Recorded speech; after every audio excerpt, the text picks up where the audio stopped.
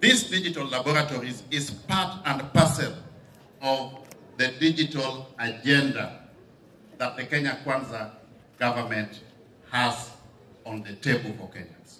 You remember during the campaigns, the leadership of Kenya Kwanza went all over the country collecting views from Kenyans, the youth inclusive.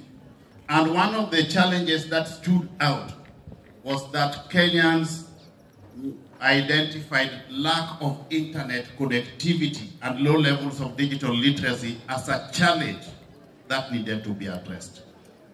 And the leadership, led by His Excellency the President, committed that upon forming government, we will ensure that all parts of the country have access to reliable and stable internet.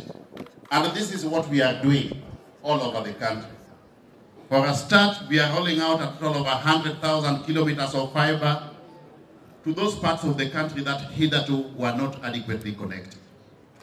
We are going a step further to establish and operationalize these digital laboratories, the Jitume digital laboratories, within our TVETs and also within the villages at the ward level.